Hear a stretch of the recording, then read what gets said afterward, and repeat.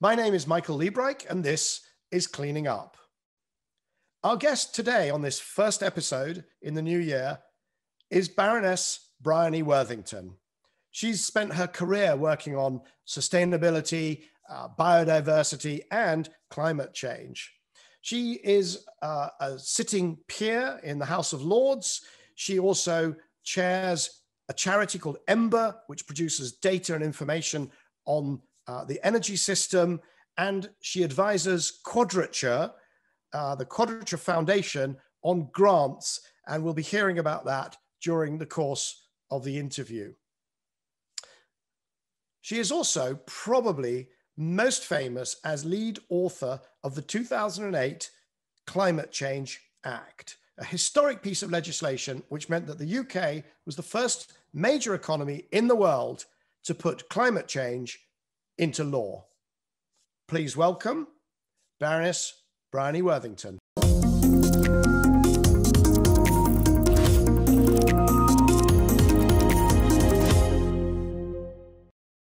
Cleaning Up is brought to you by the Liebreich Foundation and the Gilardini Foundation. So Bryony, welcome to Cleaning Up. Well, thank you, Michael. Thanks for inviting me. Great pleasure to have you on. And this is quite a historic day as we film this. We'll be showing this in the new year. But today, as we film it, is the day of the announcement of the 6th carbon budget, is it not? It certainly is, yes. And just prior to that, we had the UK's Paris pledge as well. Our NDC was announced. So it's been a big week. It has been a big week. And, it's quite incredible because, what was the Paris pledge was this 68% reduction on 1990 by 2030. And then the Climate Change Committee budget is 2035, which is what is it? It's a 78% cut. I mean, these are big numbers. How are you feeling about them? Yeah, no, they are big numbers. And actually what was useful about the NDC was that the CCC did it, rebased it according to 2019 levels. And it's actually a 42% cut on 2019. So we're looking at, 42% in a decade, which is not bad, really, if you think about it. Well, yes, and I suppose part of the context here, just so that the audience knows, is we were sat on the strategic advisory group for that 6th carbon budget, but it really all goes back to people throw around these budgets and the Climate Change Committee and so on, and actually all comes all of this flows from the UK's Climate Change Act 2008, does it not? Yeah, a lot of it does. Well, certainly the 6th carbon budget does. And the reason we were able to write an NDC for Paris so quickly and easily is because we had the 5th carbon budget, which coincides with the Paris pledge. So yeah, the Climate Change Act has really created a really strong infrastructure for us to set these sorts of targets, and not just set them, also then bring in the policies to meet them, because that's the really important part, right? You can set any number you like, but if you don't actually then follow through, bring in the policies, you won't get there. So the Climate Change Act was designed to both set targets and give government the powers to get there. So you were the lead author on that. Is this, and be honest here, is this the architecture? I mean, is this working the way you thought it or the way you hoped it would work? Or are you sitting here going, wow, this is just flowering and doing some stuff that we never envisaged? Which is it? But it's a bit of both. I mean, firstly, I can confess and say that the whole architecture was based on Kyoto, right? The 5-year budgets were just a complete lift from the way that Kyoto was phrased. And all we did was we analysed what went wrong with Kyoto, which was it being the UN. They only set one budget, which is completely useless, right? If you don't set a 2nd and a 3rd and a 4th and a 5th budget, there's no point in setting the 1st because there are no consequences. A single 5-year budget is useless. So we just said, the idea we had, or that I had, was we would set 9 consecutive budgets right from the outset and constrain the area under the curve over that period, over a 45-year period, and that would create the constraint on government. And you could borrow between the budgets, but overall, our commitment to the atmosphere was fixed. And then I went into government, of course, this vision of constraining the area under the curve got watered down a little, and we ended up with 3 consecutive budgets on a rolling basis, which was better than nothing. And I was really happy with that. And it's been that process then of turning that concept into the reality of, well, who advises on the budgets and how do they get set? And the architecture we built was really focused on process. So you must do this by this date, and if you don't do that, then you're in breach. And all of these sort of legal, it's a kind of legal metronome really that makes you keep going even if you don't want to. So it sort of ties the hands of government into making things happen on a regular basis. And that was the concept. So yeah, it's been a success, but it's partly because it was already a good idea. We just adapted it really. So, and this is now that was passed into law in 2008, but it started, I mean, the first carbon budget was 2010 to 15, if I'm not wrong? Yeah, it would have been 8 to 12. 8 to 12. So it like Kyoto used to do, you take the midpoint year and you bridge either side of it. So the aim is, so it's 5 over the decadal or the 5 yearly milestones. So it goes 8 to 12. I should know this, having just sat on the strategy group for the 6th budget. But you said that it was 9 of them, and so that pretty much runs out in 2050, right? Yeah, that was the 9 would have taken us from 2005 all the way to 2050. Yeah, but we didn't have net zero 2050 at that point. I mean, we could have had a government that turned around and said, you know what, net zero 2070 is good enough. And so then we had 60 at that point. So that in legislation, when we published the draft bill, had a 60% cut by 2050, which was really inadequate. 60% by 2050. And now we're sitting here and everybody is just kind of like, okay, it's 100%. It's 100 cut now by 2050, no big deal. Yeah, amazing. Yeah, which is amazing, right? That just tells you how much we've come in the last 15 years. That technologies have changed, the price of the price of moving has changed, confidence is boosted. We've got jobs off the back of the investments we've made. So the whole thing has become a sort of spiral in an upward spiral of success, which is really amazing. And I don't think we really thought that would be happening so quickly. Well, it's funny because I was completely outside that process, but had you asked me, I would have said, oh, no, this is going to be much cheaper than anybody says. And, at the time, McKinsey was producing these kind of $300 carbon prices by the end of the process. And I was saying, no, it's just not going, because there's path dependency and there's learning. And so I was out there saying this stuff's going to get much cheaper than people think, but I wasn't really plugged into that process in any way at that time. Yeah, well, we had to pick a number. We had to pick a number for 2050. And the only thing we had then was an RCEP report, which the Royal Commission on Environmental Pollution, which had happened in the early 2000s, and that had given us the 60% number. And we didn't have time to do any new numbers. And of course, when it went through Parliament, lobbying started and it got moved to 80. So it left Parliament with an 80% cut by 2050. And then now, several years later, we were able to ratchet it to 100%. And I'm confident we'll ratchet it again. We'll be at minus 120, minus 140 for sure. It's been one of the features of each carbon budget is that whatever numbers were in the previous one, it's either become cheaper or we've been able to go deeper, or both, hasn't it? I mean, it's pretty much consistent throughout the however many we've had. Well, the 6th now, it's been a feature throughout, hasn't it? Yeah, absolutely. And the funny thing was when the first 3 were set, so that the architecture was put in law, but the actual budgets weren't, and it was up to the CCC to advise on them. And they made a kind of rookie error because they said they gave 2 budgets to government and said you can either do an interim budget, which is what we suggest this is, or you can do an intended budget, which is much tougher. And we'd rather you did the intended one. And of course, government, well, you're giving us 2 options. We're going to take the easiest one. So they introduced these quite lax budgets for the first 3, which meant that we kind of met them so easily. We were over complying because we were taking coal off the system in parallel. So as soon as you're doing that, you're always going to be, you're getting the easy things out early. And we could have gone much more ambitious early on. And this is what doesn't come across, is that people assume, it'll be easier to get to deeper later.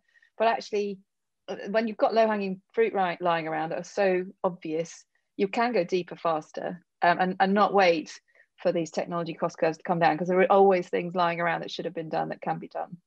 And of course, you just said that we've now got this sort of 40% odd to get between, over the next decade. And, doesn't it get harder? I mean, we've got rid of coal. And, I can sort of see how transportation is actually not going to be that hard. People are making a big fuss about it. But heating and industry and aviation and shipping, surely they're going to just at some point, we're going to hit the wall, aren't we? Well, I don't think so, because if you also think about what's happening in the other side of the equation, which is the sink side, you know, it's always net, right? It's net zero. So if you can remove and store more carbon, you can allow yourself a little bit more leeway on the emission side. And we've only just started scratching the surface on that bit. And within a decade, we'll have worked out it's pretty easy to shift agricultural subsidies to store carbon. It's pretty easy to, to start thinking about industrial processes that use carbon instead of emitting it. So I think we'll find removals and sinks are actually coming on stream just at the right pace to make sure we do get to zero and go beyond, really. Oh, that's very interesting, because that's still a kind of cutting edge or controversial view that it is okay to rely on removal. Because, certainly the IPCC models, they've all got vast amounts of removal. And, there are those who say, well, removal is that's just kind of a way of fooling ourselves into continuing this lifestyle, flying around, doing all the things we like to do. But you're confident that removal is a real thing. Oh, it has to be. It's the only, science, if you wanted to set a science-based target today, you'd need a time machine or you need removals. That's the reality, because we've already for 1.5 degrees or for 2 degrees. Yeah, for both. I mean, if you look at the IPCC study that everyone says, oh, we need to get the world to net zero by 2050. If you look beyond 2050, there's then gigatons of removals assumed to get us to a stable climate, to get us below those temperatures. Scenario. For a 2 degree scenario, you can. And in fact, there's also, by the way, at least one modeling group that has said we can get there. We just have to be much more aggressive on energy efficiency and a whole bunch of things, and we could get there without the removals. Sure, but you're looking at a precipitous, almost vertical fall in emissions globally, and who thinks that's likely in the next couple of decades? I mean, it's just not going to happen. So, I mean, I would like it to be falling at 10% a year, don't get me wrong, but it's not. It's falling, even in Britain, it's falling at what, 3-4% a year, if that. So, and we're at the vanguard of this, you can't see it happening anywhere else. So I just think removals is a massive part of the equation. But the challenge, though, to not take the foot off, you don't want to let any pressure off the emitting sectors. So you set dedicated removals budgets. That's the way to do it. So you have parallel efforts going on, the decarbonisation and the removals, and you keep them separate, so you're getting investment in both. Yes, the problem I have is that these direct air capture folk, I mean, they're currently at kind of $600 a ton, and then they paint this picture about how they're going to get to 150, 160. I think I haven't heard of anything realistic, but by 2050, and I'm thinking, this is really a stretch to believe we're going to be doing this, and not doing a bit of it, so that we can sell that carbon capture to rich people who still want to fly to Mustique. I'm talking about really doing, gigatons of carbon direct air capture. I'm finding that really, really hard to square, to be quite honest. Yeah, no, I'm similarly skeptical. I just don't like to rule out anything, because I think human ingenuity, we like a good problem to solve, and my fear is actually the methane concentrations are going to, we're going to have to do something about that short-term forcing from methane, and if there's an engineered solution out there that can actually keep pace with the methane fluxes, I'm not going to say no to that, because it's very hard to know how else you'd really stop that from being a tipping point. So yeah, I'm open to engineered solutions, I think is fair to say. But similarly, I agree, it can't be at any price, and you've got to really have a sensible plan for how you're going to get to scale and see some cost reductions. Well, surely on methane, we just got to stop emitting methane. That's the first step, which is just an extraordinary. I mean, that's a problem that I believe is going to yield quite quickly, because now we've got these satellites that can see where the methane comes from. It becomes much harder for the oil and gas companies just to kind of, emit it. Yeah, but that's not the problem, is it? It's the permafrost. It's the natural feedback cycles that you might see. Okay. We'll go down a rabbit hole, because they don't. Yeah, exactly.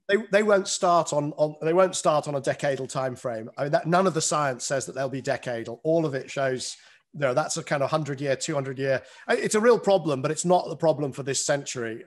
No, I mean, we'll see, won't we? Look at what's happening in the Arctic. You've got anomalies that are really off the scale happening now, which I don't think any Arctic scientist expected it to be happening at this pace. So the science is really uncertain. Everyone I've spoken to, they really don't know.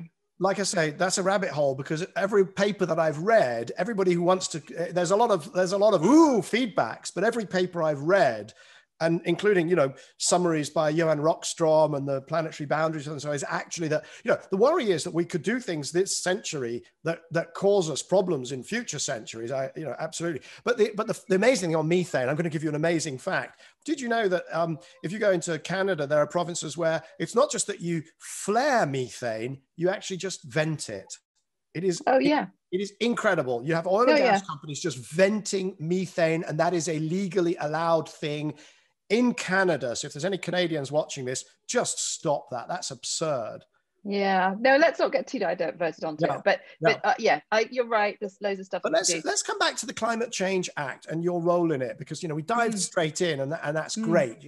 We got started. But what were you doing that put you in a position to be lead author on that? How did that? Because you studied English.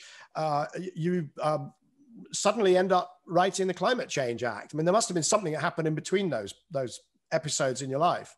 Yeah, no, lots happened. And I should say lead author it's an interesting term. I was a civil servant. I had a grade 3 who was my boss, who was responsible for taking this whole thing up to the Secretary of State. I was a part of a team of about 10 people. I worked on certain parts of the bill. I commented on others.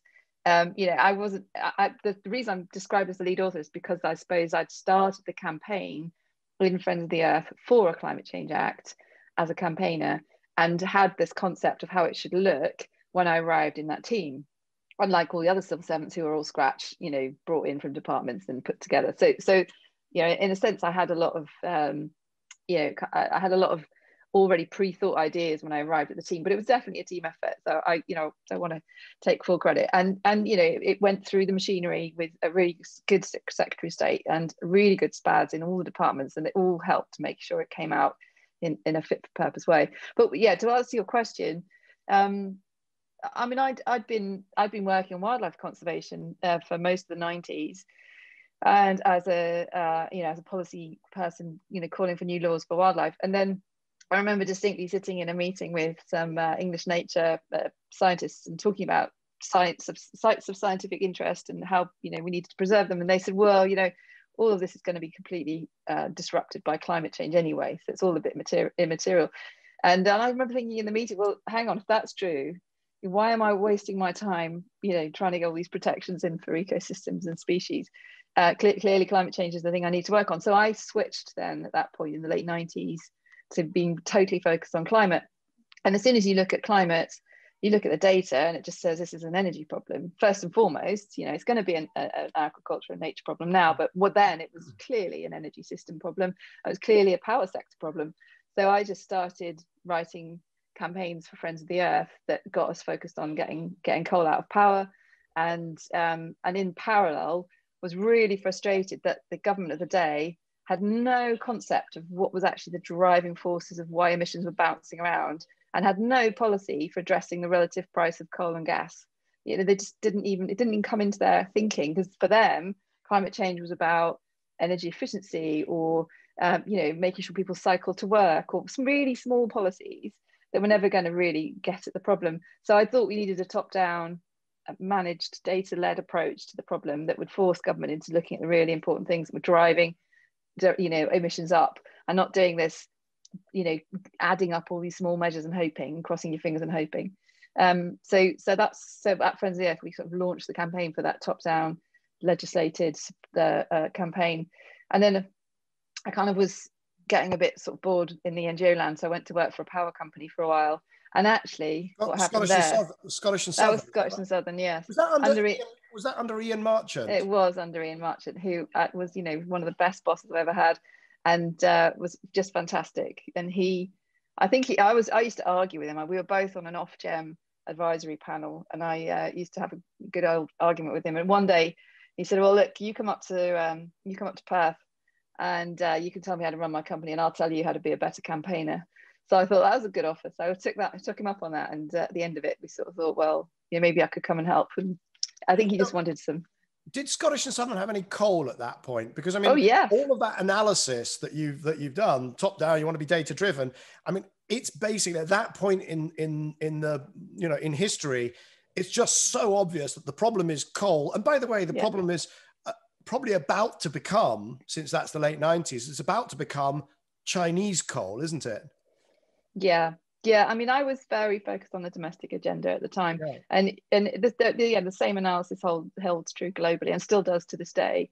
But for me, in my little world of, you know, how can I actually affect change? It was always going to be about UK policy, and then obviously as my career has developed, I've taken a much greater interest in the global picture and been fortunate enough to sort of have jobs where I could think more about that. But in those days, it was so obvious what we needed to do in the UK.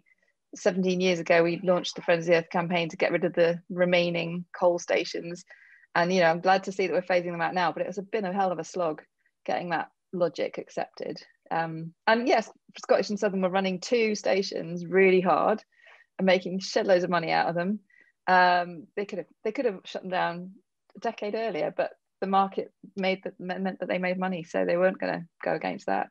And that was when I got really interested in carbon pricing and policies that would change that fundamental dynamic of running the cheapest, hardest, and you know, you needed to basically price carbon at that point to get coal off the system. And when did you make the jump to becoming the civil servant, to going into what was presumably DEC? It was DEFRA at the time. It was Margaret Beckett had just handed over the reins to David Miliband. Right. And I was seconded in. You went into DEFRA. You were not at DEC. You were at DEFRA. Okay. I was at DEFRA, under David for a while. Well, actually, David had created this thing called the Office of Climate Change, which was a cross-departmental group. This is before the committee got set up. And it pulled in civil servants from all different departments, and it was given to the OCC to write the draft bill. So I went from DEFRA to OCC, which is where... But how did you get into DEFRA? How did I get into DEFRA? So that was basically a civil servant who knew me at my Friends of the Earth days, asking me to come in and help them run a communications campaign around climate change. And I went to Ian and said, look, Ian, I really want to do this. Can I have a few days off? And he said, well, look, I'll second you in. So I was seconded in from SSE to do that climate change campaign. And then while I was there, it became obvious that I knew a fair amount about Climate Change Act. So I got moved across. Okay, and DEFRA for our audience, because I'm always just conscious that not everybody out there knows all these acronyms, and that is the Department of, what is it? Food and Rural Affairs, yeah. Rural Affairs, okay. Which was also looking after climate at the time. Which and is looking after madness. Climate, and was that the lead department then on the Climate Change Act? Yeah, it was initially, under David. And it was really interesting because Margaret Beckett had been focused on the international negotiations. That was her thing, you know, trying to get Kyoto through, working on that. And because it was a global problem, it made sense. But when David came in, it flipped to a much more focus on what can the UK do. And that was and also, of course, the Friends of the Earth campaign by this stage was really gathering momentum. So that's David Miliband, right? And yeah. Then when it got pushed through into legislation, that was Ed, correct? That was Ed, yes. Ed had then taken over as the Secretary of State. Yeah, the Miliband brothers. But you've got to hand it to David Cameron because he played a really important role in all of this. He saw the Friends of the Earth campaign as a really good opportunity to help reinvent his party. So he came out really strongly and said, I will give you, if you elect me as your Prime Minister, I'll give you a Climate Change Act. And that's what pushed the hand of Labour into supporting it. So it was a really cross-party thing. That's interesting. So David Cameron actually supported it before he was in government. Actually see, because I'm always looking for the key intervention where it's the Conservatives that do all the good stuff. So now I know that it was neither Miliband who was key. They were just the pen pushers. They were the scribes. You were the one who had your name on the document, and it was David Cameron who was the actual driving force behind this. It was Hug a Climate Change Act. Yes, no, I think it was pure political expediency on all parts. I think we were just lucky that the public at large cares about climate change, right? The British public are well informed, despite the efforts of the deniers. Most people are sensible, believe the scientists, and care about nature. So all politicians in the UK fundamentally know they've got to do the right thing, and then it's just about scoring points off each other, really. Okay, so this is very interesting discussion, right? Because the alternative point of view, that's a very reassuring point of view, because that says that the public actually knows what they're doing and they are pulling the strings, and the politicians are kind of having to go along, and it's all fairly sort of coherent. And very often I get non-Brits who say, oh, the great thing about Britain is you have this amazing, bipartisan, tripartisan, cross-party consensus. And I'm like, I don't think, because the alternative view is that the whole thing is just politicians lurching from one expedient to the next and almost accidentally turning the UK into the world leader on climate change and on climate action. Suddenly deciding to get rid of coal, suddenly deciding to have a floor price for carbon, suddenly deciding to have a climate change act without fully understanding that you've built in this extraordinary ratchet that means they can never stop doing these damn budgets and making more extreme commitments. I mean, is it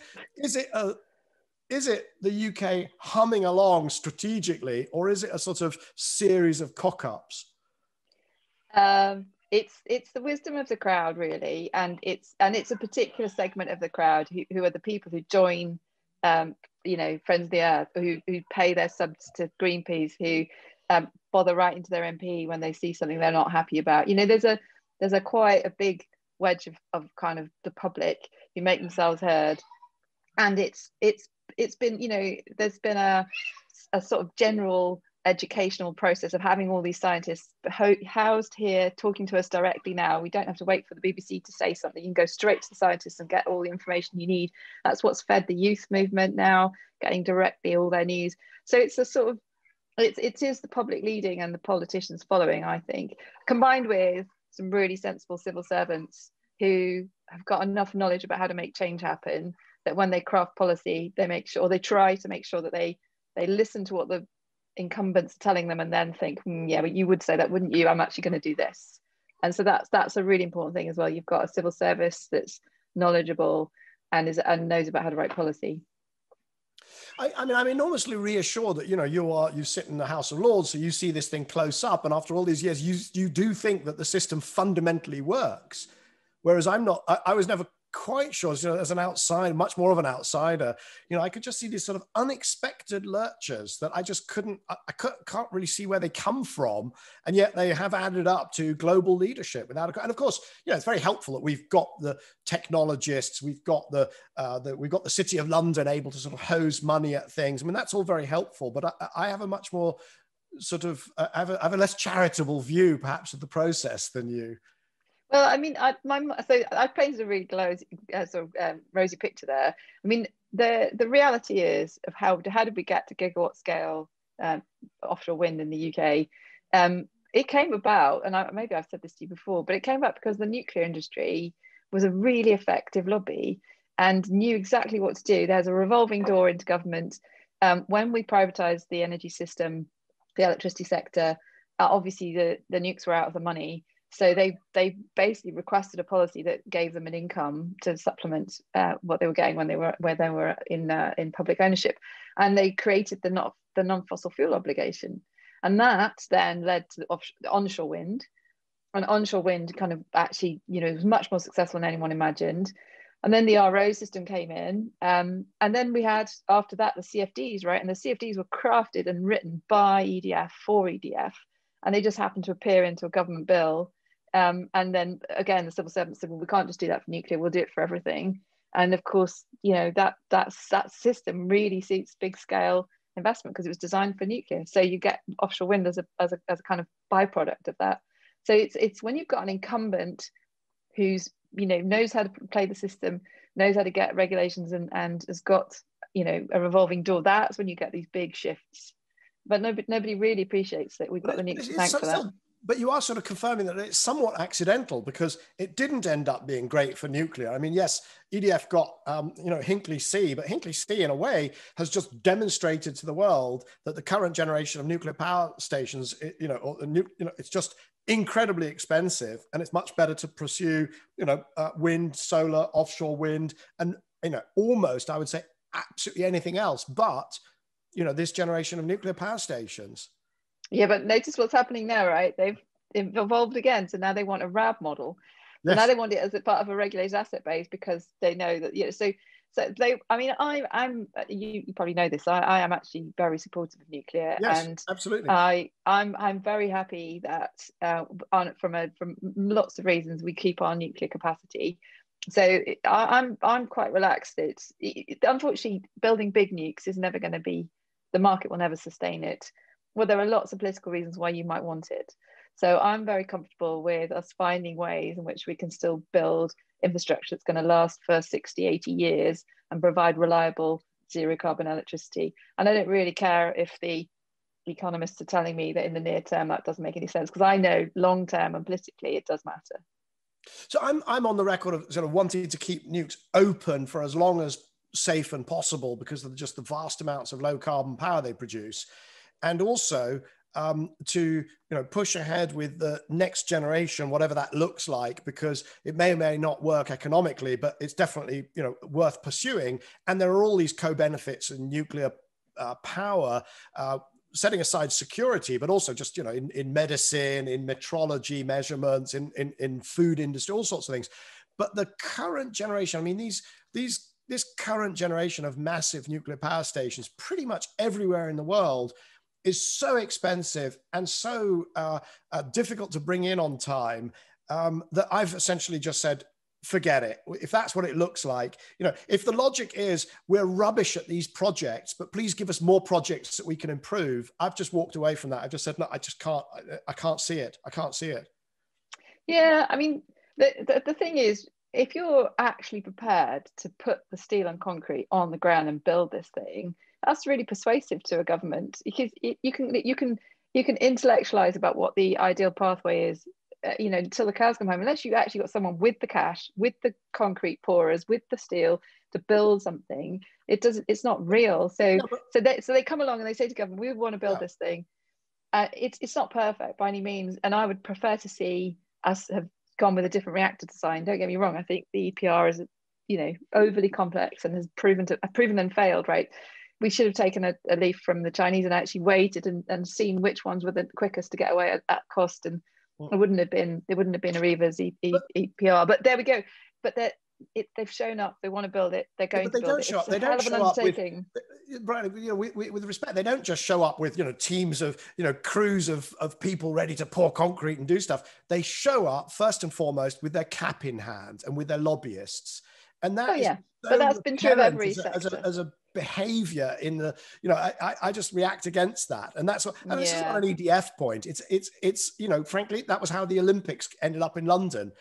It's every major project turns up cap in hand, schmoozing politicians, ignoring the economics, ignoring the cost, and they just know that we, the public, are going to end up paying for it, are we not?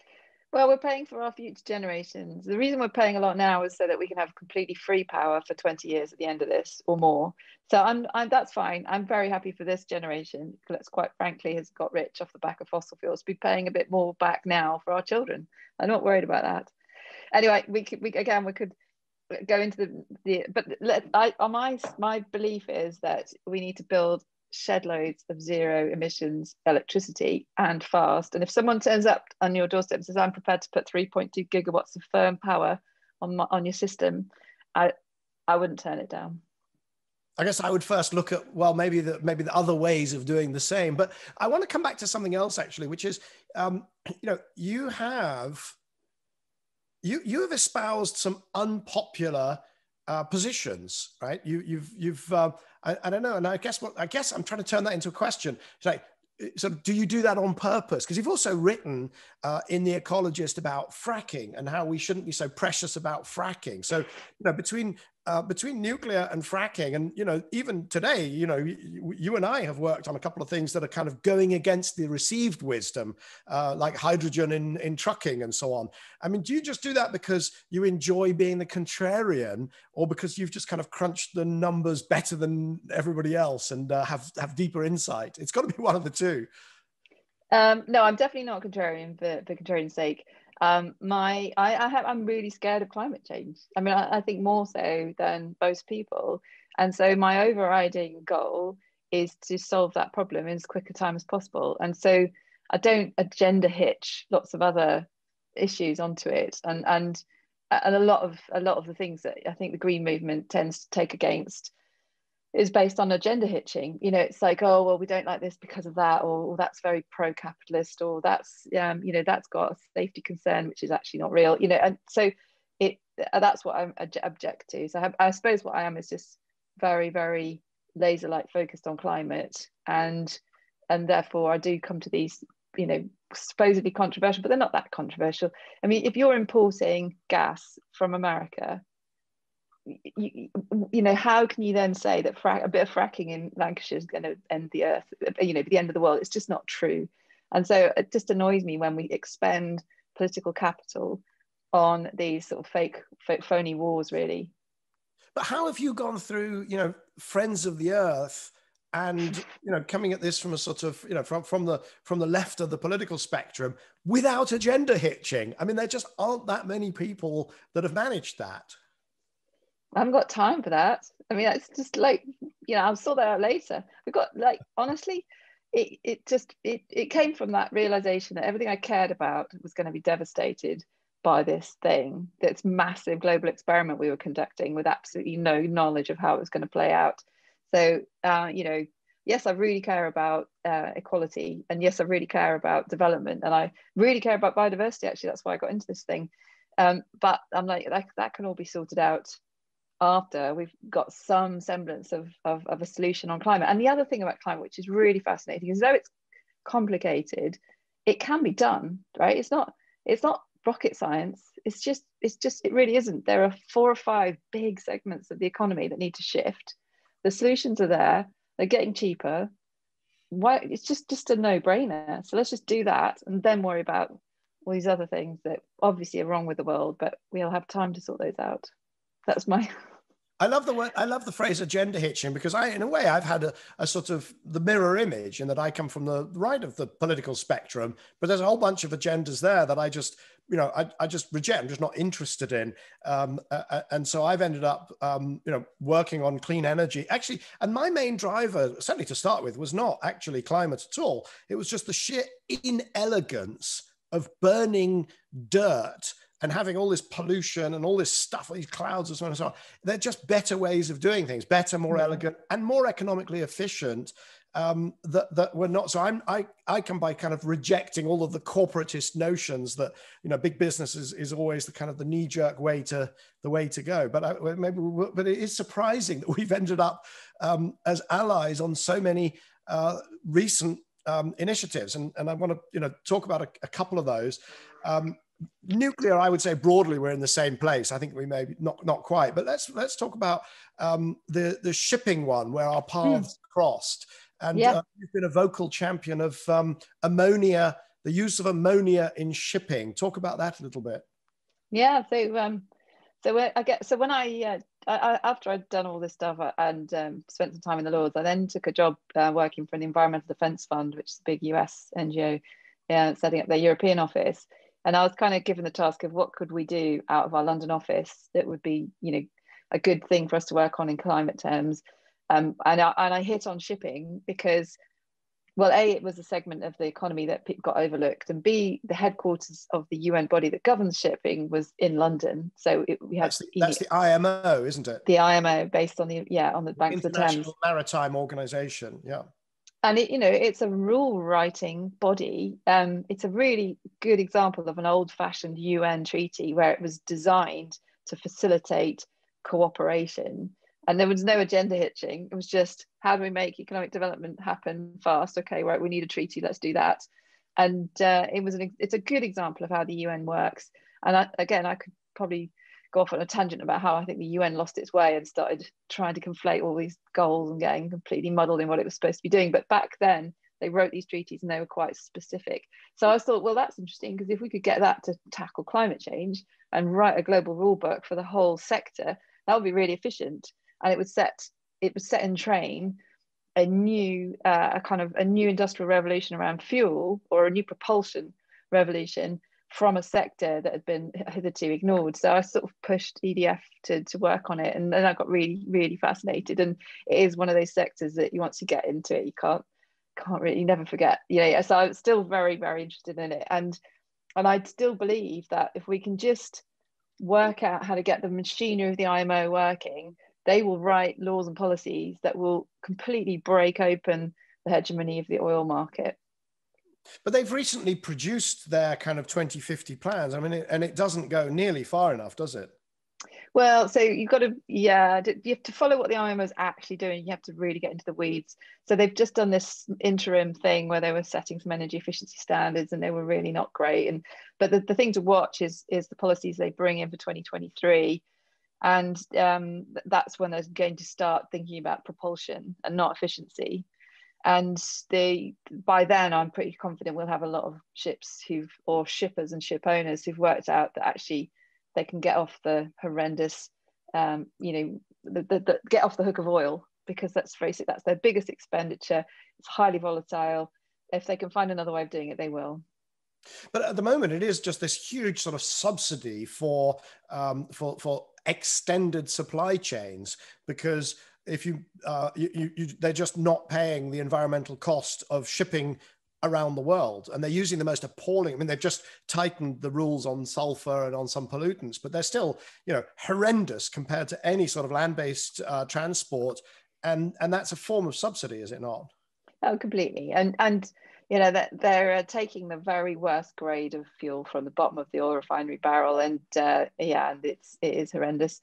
Dirt cheap though, and that's why they do it. And until they come to shore, no one knows what's going on. So it is a bit of a kind of final frontier. What goes out in the ocean, no one really knows. But yeah, and it's regulated, so you can't change it. If we're lucky, then what we'll see is that using ammonia as the fuel will end up cheaper than using that appalling bunker fuel, and that will really set the cat amongst the pigeons. But it's a bit too early to see whether it can be cheaper.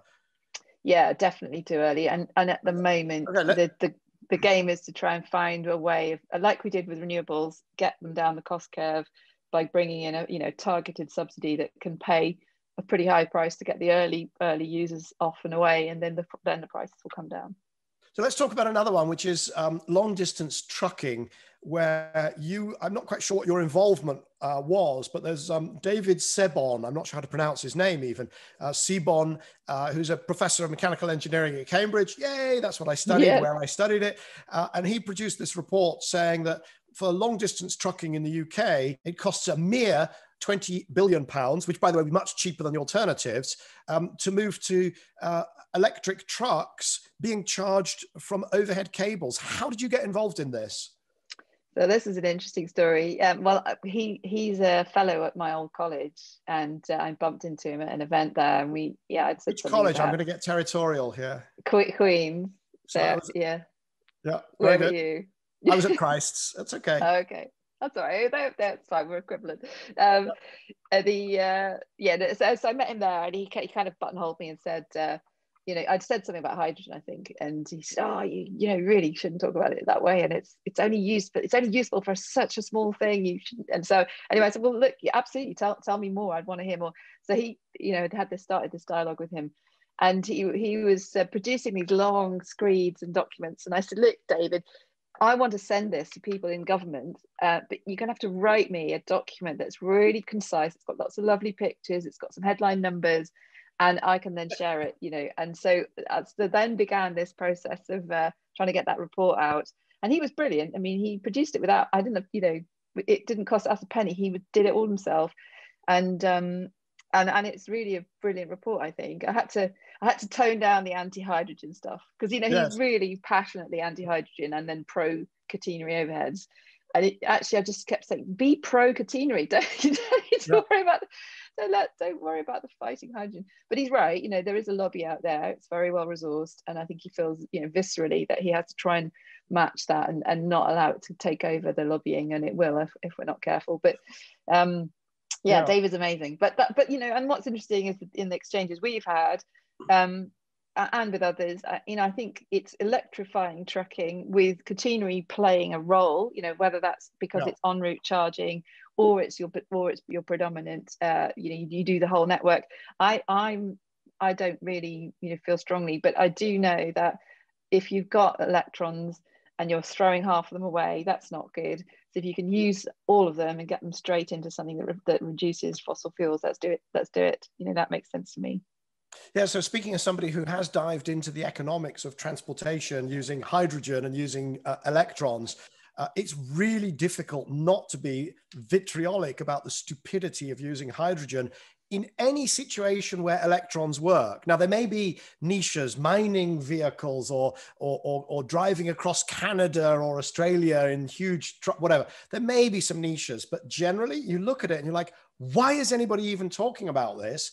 And of course, very soon when you ask yourself that question, you come up against the Hydrogen Council, the lobbyists, the sort of the incumbents.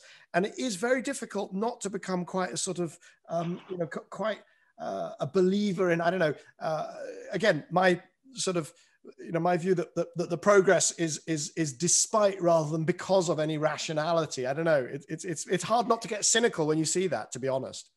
Yeah, but look at buried in the 10-point plan was this little line about a trial starting on catenary overheads and hydrogen. So somebody somewhere's read David's report, realized that he's, so I do feel like there is. How can I put this, Bryony? How can I put this? I may know who read it, and I may have been involved. Oh, well, I'm so Who pleased. knows? Who knows? Great. Nobody knows how this stuff works.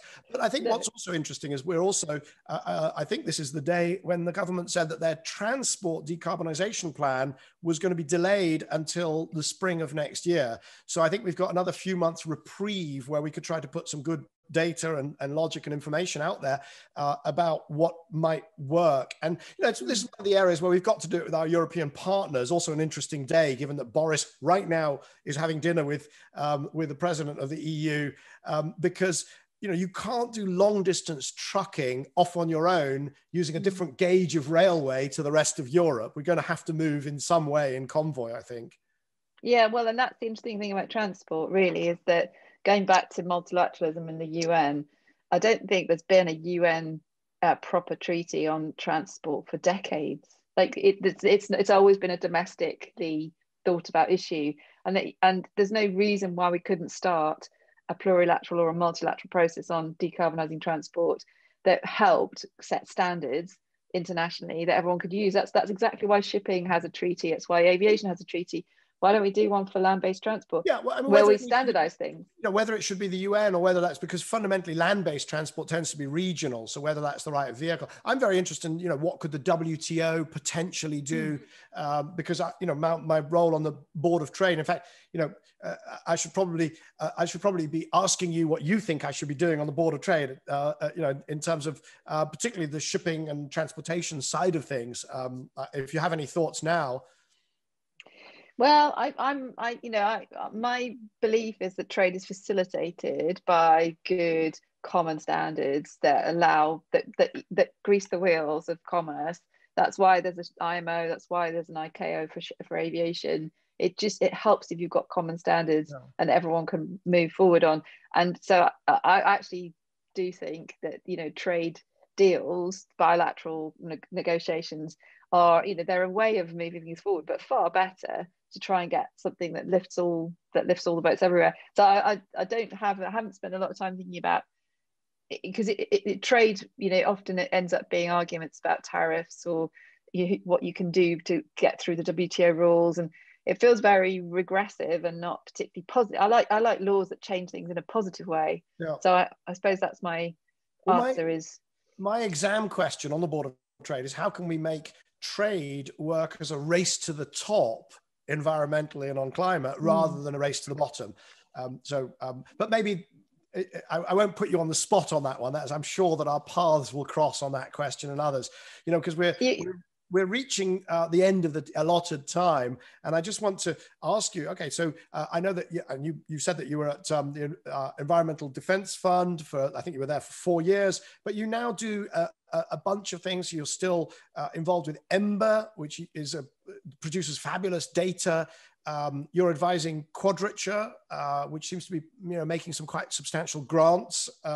What's your theory of change for Bryony now? What's the biggest lever that you've got, and why, and how are you trying to sort of accelerate the issues that you care about on climate? Well, it's so I have got this new role that I've took on this year, where I'm advising two really great philanthropists in their giving to climate, and they've said, you know, all the money they want to spend is on climate mitigation. So yeah, we've got the challenge of working out how to spend that money wisely.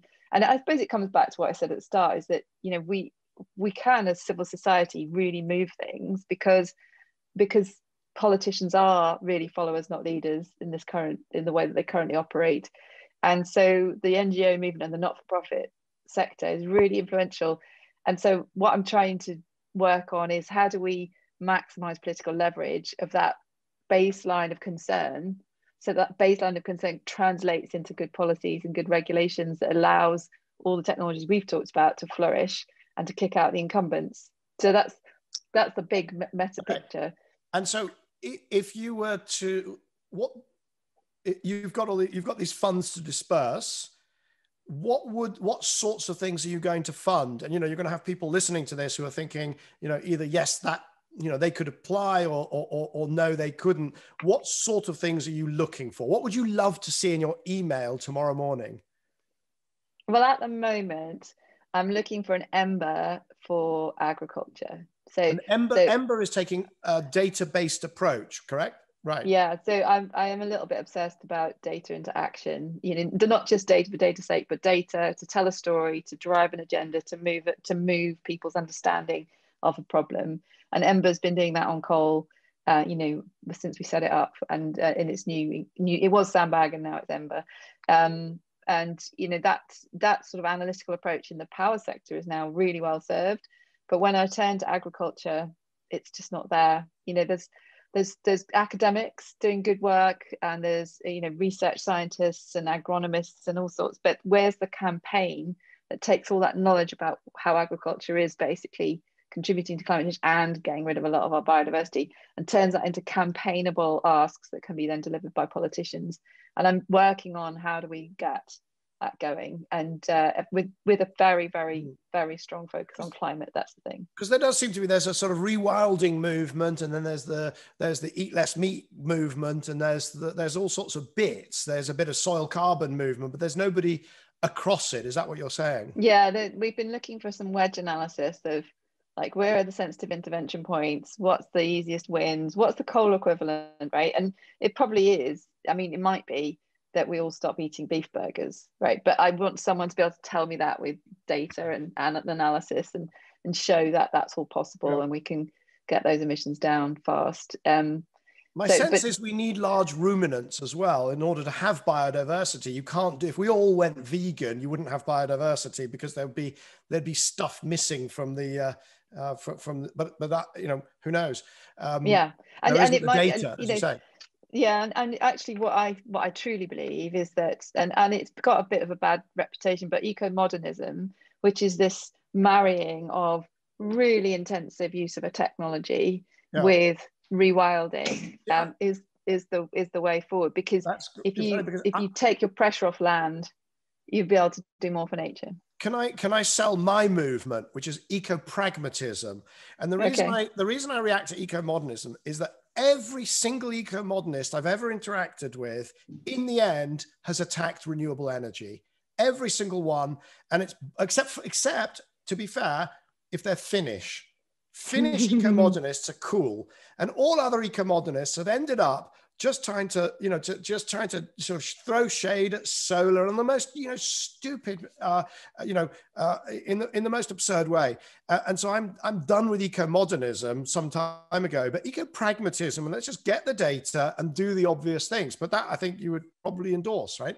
Oh yeah, completely. We've been calling it science-led approaches, yeah, or technology neutral approaches, or evidence-based. I mean, policy, whatever. You can call, yeah, it what you like. Yeah, yeah. And that's why I say I think eco-modernism has definitely suffered from some of its agenda hitching, possibly. I don't know. So, Bryony, that is a fantastic note on which to finish. Evidence-based policy, but I think we also see a real can-do attitude there in your remarks. So it's not just fiddling at the edges with small bits of evidence and small moves. It's about big chunks of evidence and big moves. And so what you're saying is, if anybody can prove that, anybody's got the data sets to do that in agriculture, they should email you. and just in general, I'm sure that you'll continue to work on all sorts of things. Our paths will cross, and I really look forward to it. It's an absolute delight working with you, Bryony. Well, no, thank you. And apologies for various doors slamming and children arriving and all the usual things that come with it. Don't say that. We'll probably manage to edit that out. But if not, okay. You know what? That's absolutely not a problem, because that's the world we live in, and it's all the better for it. It is, exactly. All the carbon we're saving.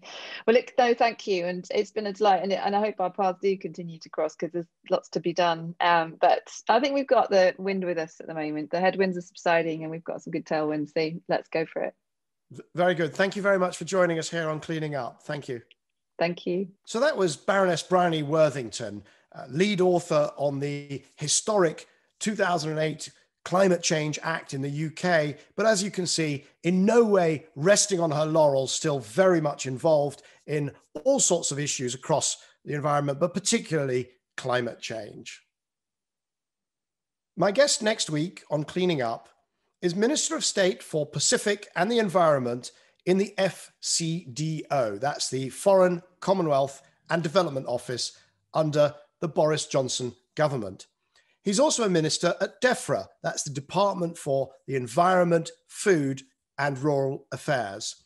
He's a lifelong environmentalist. He's a former editor of The Ecologist magazine. He's been an MP, and he's also been the Conservative mayoral candidate. Please join us at this time next week for a conversation with Lord Zach Goldsmith.